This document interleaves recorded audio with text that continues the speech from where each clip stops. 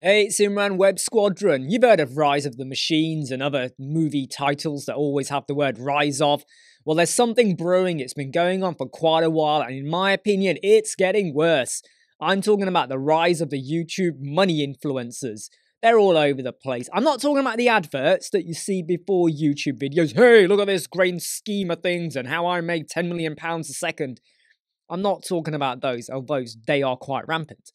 I'm talking about videos where people come across as they're giving you advice or talking about certain tools or equipment you should be using for your business, your company, whatever.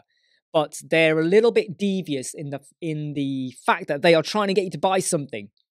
What I mean by that is they're selling you a product without making it sound like they're selling you a product. They're talking about all the benefits, all the good things about it, and they're going to have an affiliate commission link. Now, affiliate commission links are not a bad thing. I have one for Elementor Pro and Elementor Cloud, and for some of the lights and stuff I've bought from Amazon. They're all in my link descriptions, okay, if you're watching on YouTube. However, I do find there are a lot of people where every other week, almost twice a week sometimes, they're advertising a new product.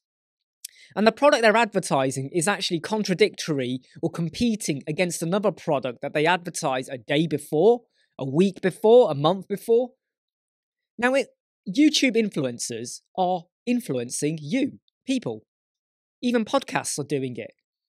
And if you start to advertise a product and talk about how amazingly fantastic it is, your viewer might feel inclined, well, maybe I should give that a go. At the end of the day, the YouTube influencer doesn't give a damn whether you like it or not. I mean, hopefully you'll like it so you don't get a bad review for them.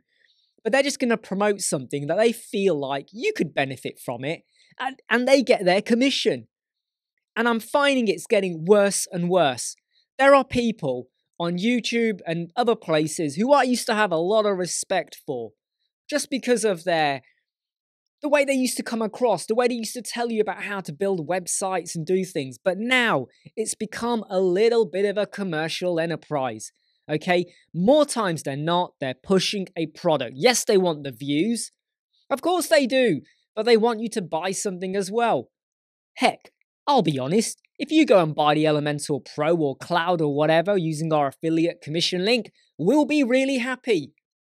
But I'm not telling you to do that, am I? I'm not forcing it down you. I'm not saying this is what you're going to lose if you don't do it and this is what I gain. No, I don't really care. I just hope that you look at what we do and you like it and you go away and use it.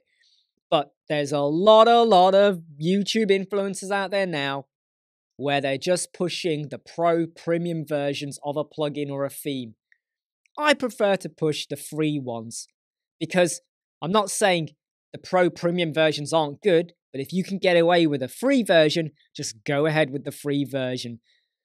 Like nearly every podcast that I deliver, you're not all gonna like what I've said, but I'd prefer it the next time you watch any video and someone starts to say, hey, you gotta buy this or you're gonna miss out. You know, this is a limited edition. You get a 40% discount if you click that link. Just take a step back and think, do I really need it? I could have said that slower, but I won't waste your time. I hope you like, subscribe, share, and follow. Stay wise, and I'll see you soon. Never break, always fight, never quit, do it right, play the game, win it life, have no shame, there's no time, feel the pain, live the grind, I could change, in my mind, pick a lane, commit and climb, the only way to win it life, I never miss, that's fact, taking big swings, bitch, hand me the bat.